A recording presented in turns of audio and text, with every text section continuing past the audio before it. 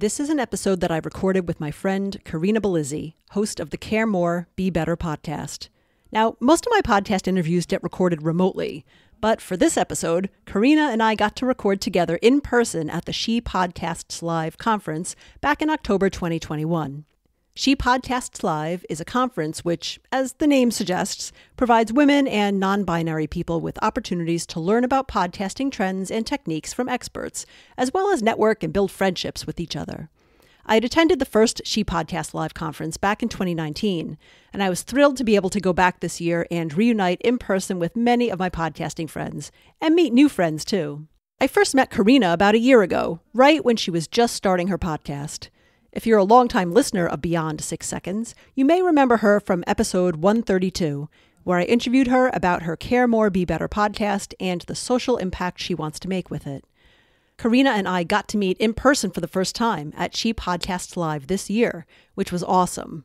She invited me on her show, we recorded together in person, and the result is what you're about to hear on this episode.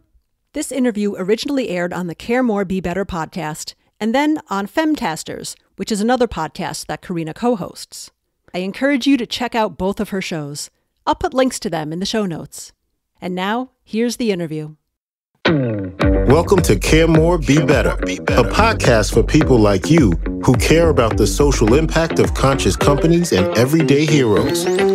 Hear inspiring stories from those who put people and planet before profit and personal gain. You'll learn how you can make a difference, vote with your dollars, and get involved today. Here's your host, Corinna Bellizzi. Hello and welcome, fellow do-gooders and friends. I'm your host, Corinna Bellizzi, an activist and cause marketer who's passionate about social impact and sustainability. Today, I'm thrilled to be joined by a good friend, Carolyn Keel, who has her own podcast, Beyond 6 Seconds, where I got to tell my story a little bit ago. Now, Carolyn joins me today to talk to me about what social impact means to her and how she's working to make the world a better place. We are actually both here now at She Podcast Live in Arizona. It's a podcasters conference specifically for women, as I'm sure that you could denote from the name She Podcast Live. So Carolyn, welcome to the show. How are you? I'm doing great. How are you doing? Well, it's fun to be here with so many women and really just hearing the stories of what they're all out there to do. What I've been consistently surprised by is this continual message that I'm getting of the fact that so many of them are really just trying to make the world a better place through the things that they're doing. And sometimes the pathway to that isn't necessarily as clear as I would have first thought just by hearing about their show. So I was thinking you could tell me a little bit about your perspective, why you started podcasting, and what it means to you. Absolutely. So the name of my show is Beyond 6 Seconds, and I picked the name because I wanted to go beyond the 6-second first impression that we often have of people if we pass them in the hallway, or maybe we know them casually or through work or a little bit. But I wanted to provide a platform where people could share their stories more openly, more candidly, and just have a little more time to really talk about the types of obstacles they've overcome or managed through, or the types of transitions they've made in their life and their career and with their families, all kinds of interesting observations and interesting events. I started out because I wanted to provide this platform. I had several friends through social media who had these amazing stories that they didn't really go out and talk about. I would only find out through sort of personal conversations or one-on-ones. And I thought they were great. And I really thought that the rest of the world needed to understand what they were working on. One of my friends was working on some drone technology that she was learning and trying to really make the world better through drones and understanding that technology. I had another friend who was doing annual volunteer missions in India with an orphanage that's based there. And again, I really wanted to provide a wider platform for these. So I built Beyond 6 Seconds. I interviewed the first 6 people who were basically my good friends. And I figured that they would be very forgiving of me if I had a technical problem or forgot to hit record. As a new podcaster, sometimes you think about these things. And it really just took off from there. I started meeting more people through listeners who suggested guests for me or other guests would be suggested through people I've talked with on the show, other friends. And now it's about 136 episodes later, and I've just met people from all around the world with all kinds of stories, whether it's major transitions they've had with their job or major health challenges that they've overcome. And it's just been really thrilling for me to learn about people's different situations and different experiences and just really give them the opportunity to share and not necessarily give advice or tell people what to do, how to live their lives, but just say, this is my experience and this is what I learned from it. And maybe, maybe you out there in the world resonate with it too. And maybe it can help inspire you or just help you to learn more about people who are different from you. So that's one reason I started it.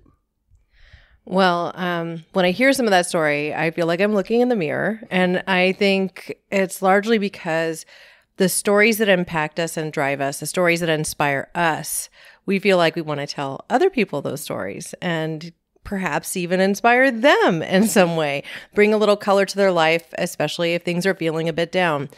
So you've been running the podcast, you said, for over 130 episodes, which is a lot. You're publishing every other week. So that means you've been publishing podcasts since what, 2017? Is that right? The very beginning of 2018. So January 2018 was when I started publishing them. And I mean, really, there's just been an explosion in podcasts since then. So what would you say to the budding activists out there if they're thinking about getting started podcasting? Because we're here at She Podcast Live.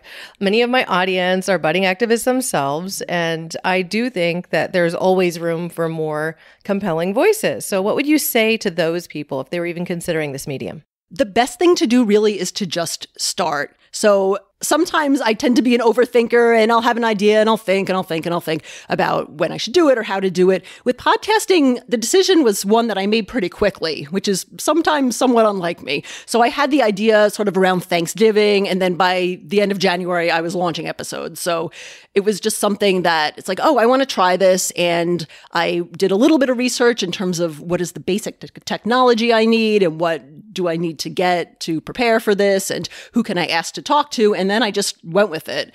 And for me, I would suggest, again, just start it out. With podcasting, you really don't need like a ton of expensive equipment. You can do it very basically. Some people literally just do it with their phones and their earbuds. And it really is just something I would say just start and just try it. Just maybe sketch out a few ideas for episodes ahead of time and just start recording episodes. Because the great thing about podcasting and really any kind of content creation is that if you keep with it, you'll get better naturally. So it's not going to be perfect. It might even be awful the first time, but that's okay because it's really just putting something out there is much better than never starting. And then you'll find out if you like it, you'll find out what you like, what you don't like. And then if it's something that still continues to bring you joy and bring you meaning in the type of content you're creating, then you'll continue to do it. So I wonder, given that we're here at She Podcast Live, if there is some gem that you've taken from what we've been able to see here thus far, like something that you're taking away that you might bring into your podcast or change about how you're communicating?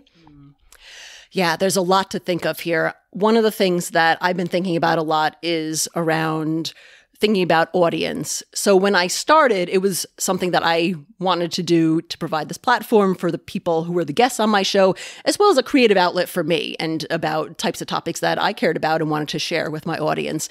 But with podcasting, sometimes it's challenging to understand who your audience is and to really get to know them. As many podcasters know, it can be difficult to get very specific statistics around listens and demographics, and it really depends on the types of hosting that you use. So it can be a challenge to understand who exactly is listening and how often and what episodes really resonate. Unless people reach out to you and will say that they enjoyed a particular episode or they really like your show, which fortunately people do reach out to me, and that's always very rewarding to hear when people are enjoying the content that I'm putting out. But for me, I'd say now after this conference, I really want to think more about the specific value that I want to prepare or give to my audience. So do I want to really focus on stories that have a particular theme or a particular meaning? I guess it's in terms of really thinking more about getting to know my audience better, getting to know what their pain points are, what problems they're trying to solve, and potentially tailoring some of my content to that. So that's one thing I've started to think about as I've been at this conference. Well, it's exciting, isn't it?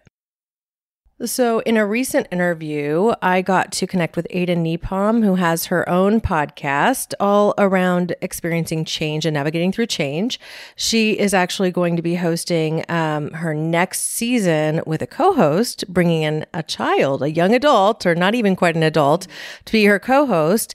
And then they're going to interview young people. And so it'll provide a completely different perspective with regard to change and how we all navigate through it. So I just thought that was such a creative way to change things up while still staying on the topic of your podcast.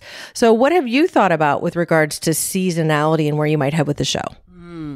That's interesting. I often think that when I first started, that I probably should have thought in seasons just because of the pace of recording.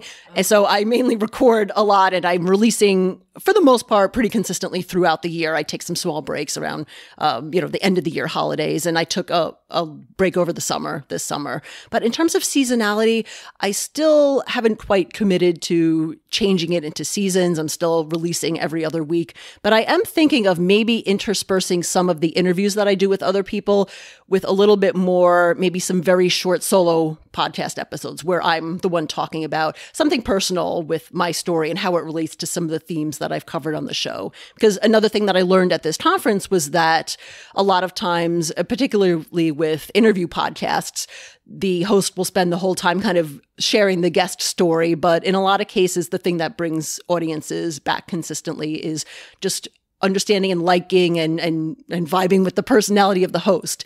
So that's not something I haven't really shared a whole lot about myself on my own show. So, and it's a challenge for me. There's a reason for that. And sometimes it's a lot easier for me to platform other people than share about myself. So it's something I want to think about, maybe just sort of alternating with, a little bit about myself or maybe adding a little bit to the beginning of episodes that talk about how a particular topic is meaningful for me. Yeah, I mean, that's something I've struggled with myself, because even as an extrovert, how much of yourself are you putting out there publicly to people you don't know? Because it's now in the public domain. Anybody could call and listen to it. One of the things that I think helped me get over some of that was guesting on other people's shows like your own, because I'm having to practice talking about my purpose and my passion and the reason I even started Care More, Be Better, which is sometimes not the easiest thing to talk about because you're reflecting on yourself and your own drive, your own reasons for undertaking this effort, which isn't small. So I would just love for you to tell us a little bit more about what your perspective is behind this whole concept of Beyond 6 Seconds and why you're so passionate about telling these stories. Oh, so for me, back when I started this, and again, I mentioned that I had these friends on social media who had these amazing stories that they weren't sharing. I had felt at the time that there were a lot of stories being shared by sort of people who seemed like they were just sort of mainly on social media all day, mainly talking about themselves and their stories. And it was very repetitive. And the stories were very kind of like cleaned up and very neat and just very aspirational. It almost seemed a little bit unrealistic because, when you're telling a story, you're not sharing every single detail. It's a kind of a narrative that you look back and you kind of put it together and you leave out certain details and maybe sort of emphasize others. So I felt like a lot of the stories of overcoming challenges were not authentic, or they just left out a lot of the struggle, or they just made it seem really easy. And I think that can be hard for people who are struggling to be like, well, all these people did it. Like, why can't I do it? And, the reason might be, well, there was like 10 or 15 years of really hard work and failure that led up to this point that they're talking about now. Or maybe you have just different circumstances in your life that made it more challenging for you to achieve this, particular path. So I wanted to share these stories of people who were, maybe hadn't hit the pinnacle of their success yet, but were working, like sort of the ramping up and the working and the progress on, either businesses that they felt strongly about that were going to improve society, or particular advocacy that they were doing, or volunteer work, things like that.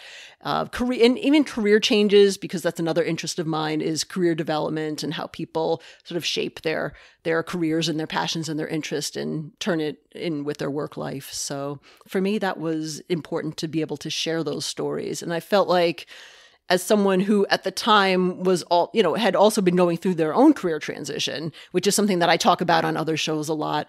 It was kind of the content that I would want to hear, is that there are other people working on a lot of great things. Maybe, I'm still early in their success. I'm kind of getting in on the ground floor in terms of learning their stories. But this is something that is out in the world, and it's not all about all these people who have made it and, just sort of seem unrelatable to the rest of the world. So I have 3 words in mind: unscripted, cathartic, and real. Having been on the other side of that seat from you when you conduct your interview, what I can say is that you ask really thoughtful and thought-provoking questions, which I think is the core of what gets people talking in an unscripted way. And so if you're interviewing someone who has been on the book tour circuit, or maybe they do have a big cause that they're behind that they've spoken on publicly a lot of times, after a while, it can start to feel like you're just listening to a TED Talk. So that's what you're talking about. And, I would love to know if there's like some science or ethos behind this crafting of questions that helps you get out the truth, or the more unscripted version of their truth, when you're speaking to these, thought leaders, and whatever it is that they're working on. Yeah, and that's interesting. It's funny you say that, because a lot of times my guests will start out, if they are someone who's, say, on the book tour, or they speak on a lot of podcasts, a lot of times at the beginning, like, I can tell that they're reading off the quote unquote script that's in their minds. I can just tell from sort of the way that their words flow and the types of things they talk about. But as we get into it, it shifts a little, where they're a little more unscripted. They have to think a little bit more about the questions, and the pacing of their voice changes, which I think is fascinating. And just from a behavioral standpoint, I'm like, oh, now we're getting into the good stuff. This is the stuff that you have not been asked like a million times, that you actually have to think about. So for me, I always do a lot of prep before I talk to my guests. I'm not someone who's really good or skilled at like just walking up to someone at the street and being able to learn their innermost secrets within 5 minutes. But the great thing about social media is that almost everyone I talk to, whether they're on a book tour or they're just an average or everyday person, has some sort of social media. Maybe they have a website, at least they might have some sort of, Instagram profile, or I can learn a little bit more about what their public profile is. And if there's someone who wants to share a story, maybe I'll talk to them beforehand. So usually before I invite a guest on, I know a little bit about what I want to talk with them. Even if it's just a theme about this is your podcast, and I want to learn like why you started this podcast and what it resonates for you. Or this is a story you want to tell about growing up and the challenges that you faced there and how it's impacted you in adulthood. So I know a little bit about that as well before I go into the interview. And it's something that I have kind of written out. Like I'll write out the questions, or I'll type them out so that I remember what I want to ask them. And some of them I do have some standard questions. Like usually at the end, I'll ask the guests, like, is there anything else that you want to leave us with, any parting words or anything that we can help or support you with, which is just sort of a standard thing that I like to end, because it's very open-ended. It gives them the last word. So it's funny. Sometimes people say, well, no, not really. And then they'll talk for 5 minutes and that's great. I'm like, oh, this is really good. I'm putting this in an audiogram. So like a little clip that people can share. So it's interesting how that kind of helps people open up as well when you kind of give them the final word for that. But but otherwise I really, I'll write out questions, but I don't necessarily stick to that script. It's really just like little guideposts of themes that I want to hit on during the interview somehow. So we might go out of order. I'll ask other questions based on stories or what they've shared with me during the episode. And I really just try to keep it like a conversation. I really don't want to go like question, answer. And, it depends on the rapport, depends on the guest. Sometimes it flows more easily than others, but most of the time it's a pretty casual conversation and people get pretty comfortable pretty quick for the most part. Now, I find too, because I like to ask a similar question at the end, like, is there a question that you wish I had asked that perhaps I haven't, or some parting thought? And most of the time, they have a lot more to say. So to be careful, leave some time for that. But I will also say that there is a moment sometimes at that very finished piece where it's like they can see that the end is in sight. So they somehow relax about the whole conversation. And in that moment of relaxation, they're able to more clearly communicate why they even agreed to come on your show in the first place. So I just thought that was a really interesting, it's a human observation point. I also just want to say that I am so curious about where you are going to head from here, because you've been doing this for a few years now and you're keeping at every couple weeks. So, is there a dream guest that you have in mind? Someone you wish you could interview? I mean, maybe it's Michelle Obama's of the world. I don't know. But I'd love to hear from you, like if you have that dream in spot, what it might be. And then also if there's a particular not-for-profit that you're passionate about that you think deserves more airtime. Gosh, well, in terms of dream guests, someone that I've had on my list for probably many years at this point, almost towards the beginning, is Brandon Stanton. He creates Humans of New York, which is probably more. He's Brandon of Humans of New York, or Honey, as it's sometimes known, because a lot of what I'm doing is really modeled in the spirit of the work that he's done. And I've heard him talk on, other podcasts, and he had a recent book tour because another book that he wrote came out where he talks about his whole process. And there's so much that went into Humans of New York that when, because it didn't start out as what it was with these photographs and these, fundraising and things like that. It started as just him, losing his job in the finance district and not really knowing what he wanted to do with his life, and him just wandering around New York City, taking pictures of people. And his idea was just very different from what it turned into. And he just organically, through really putting himself outside of his comfort zone. I don't know if you haven't been in New York City, it's one of the most difficult places to approach strangers. Just everyone's on guard there. No one really wants to talk to a stranger, about who wants to come up and ask them questions. It's probably the hardest part in the world to start a conversation. So he was doing that day in and day out, and eventually he just evolved Humans of New York into this storytelling platform where he got really good at telling stories in a very short form. So I just love that journey, and he's really inspired me in the type of work I'm doing. I mean, I'm nowhere near Humans of New York quality or influence at this point, but I just love the way that he shares it. I know he doesn't share his story that often because he kind of likes to be behind the scenes and let his brand be in front, but that would be an really ideal guest for me. And and I guess in terms of nonprofits, one that I've been supporting for a couple of years is called She's the First, which I think I learned about them when they were first starting. It's probably been about 10 years now, maybe a little more. And it's a nonprofit that invests in girls and women all around the world in different communities where girls and women really don't have a lot of human rights or opportunities or educational prospects. And it helps to go into schools and fund them and provide sponsorship for girls all around the world. So I've been, sponsoring a girl in Nepal for many years now and kind of watching her grow up through the school system. And I feel like that where there's a lot of power in women and education, especially for young girls, because that's really where it starts, is if you can keep a girl in school. They say that once girls have an education, as they earn money, it all goes back into the local economy and the local village. So it really helps uplift everybody. Wow. Okay. Well, I didn't know about that particular not-for-profit, but last Friday, as we're recording this, I just aired a podcast on the subject of people, from Paul Hawkins' Regeneration, ending the climate crisis rather than ending the climate. Ending the climate crisis in one generation. And one of the things that he reveals in that text is that in 9 out of 10 countries around the globe, there are laws that prohibit women or impede them in some way from pursuing education or getting a loan for money, so that they can't have their own financial freedom.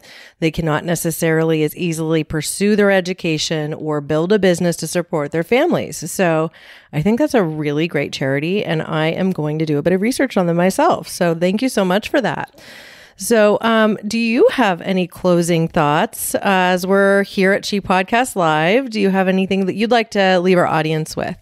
Well, again, thank you for the opportunity to be on your show. And it's so exciting to be able to record a podcast in person with you.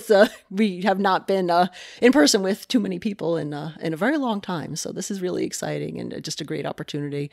My parting thoughts, and I think it's something that's really echoed throughout all the sessions in the She Podcast Live conference that we've been at, is again, if you have a content idea, really just, that you've been thinking about, just find different ways to start. And again, just don't be afraid of doing it wrong. So one thing that I think a lot of people don't realize, because I don't talk about it that much, is that this podcast idea, in addition to me wanting to platform stories and do this, I was trying to write a blog before this for many years, and it just I would get writer's block. I would write 2 or 3 posts, and then it would just fizzle out. And so I kind of felt like not a failure, but I'm like, this blog thing is just not something that I can keep up with. But I want to create something. I want to be creative. And then I learned about podcasting, if I interview people, I'm sure I can find plenty of people to interview, and then I'll be consistent, and then I can release more content. So the podcast kind of came out of this quote unquote failed blog opportunity thing that I was trying to write. But the interesting thing is I took a break over the summer from podcasting, and I started to write a little more because I had a little more time. So now the writing is a little more personal. So I guess my point is that your content strategy may evolve naturally over time and just start something. So if you start a podcast and then you decide, this isn't for me, but it may trigger something. Either you'll meet certain people that you wouldn't have met before, and it'll result in another opportunity. You'll gain other skills that you can use for something else. Maybe you decide you really like writing if you're writing a podcast, and you decide, maybe I'll just write a blog instead, or I'll write a book. You never really know where it's going to take you. So definitely just try things out. There really isn't any downside of doing this. So just go out there and create. Go out there and create. Well, I just want to thank you so much for coming on my show, and also just a warm thanks from me for being so welcoming to me as I was just getting my start podcasting. So for all of you listeners, Carolyn was a bit of a cheerleader for me too, because before I even recorded my first show, I connected with her. And listening to her show, I've discovered a few of my own guests who she graciously introduced me to, including Courtney Stewart, who has the company Lip Revolt and makes lipsticks that are fierce and beautiful and amazing, and which give back to her community, to women and to people of color. Also, a recent guest, Hunter Hansen. Oh my Lord, that was one of the funnest interviews I've yet conducted, because he's just so dynamic and interesting. And by the time I finished my interview with him, I was convinced I had autism. And my husband probably thinks that that's true too, but okay, maybe I'm a little weird in certain ways, and learning to accept that is a journey, but it's also something that I could just say it's not the end of the world. And the other that I absolutely adore, and I've now featured her a couple of times, is Rebecca Bastian. I got to connect with her again recently because she's doing some fabulous things with Own Trail to really help women be the master of their own domains, pave a path, or blaze their own trails in a new and unique way while supporting one another. So that's just been a few of the fantastic guests that I've been able to interview through knowing you. So just thank you so much. It's been an amazing collaboration so far, and I look forward to many years of shared friendship and podcasting. Wonderful. Thank you. Thank you so much. All right, listeners, now you know what to do. It's time to go out there and do a little bit more good in the world. It could be as simple as sharing this podcast with someone that you think needs to hear it. You can go to caremorebebetter.com, and I will be sure to include all of the links to Carolyn's podcast, Beyond 6 Seconds, where to find her, her Instagram page, and all of that loveliness. And I encourage you to check out her interviews of some of the same guests I've featured, because you do get a different flavor, a different taste, and a different perspective. Now, we all tell different stories in each interview, and it's just an incredible way to give a little love back to the people that are working so hard to put great content out there. So thank you again, Carolyn. Thank you. Thanks for listening to Care More, Be Better, a podcast for social good. To make sure you never miss an episode, subscribe, rate, and review wherever you listen to podcasts, and share with your friends to help us reach more people and spread more social good.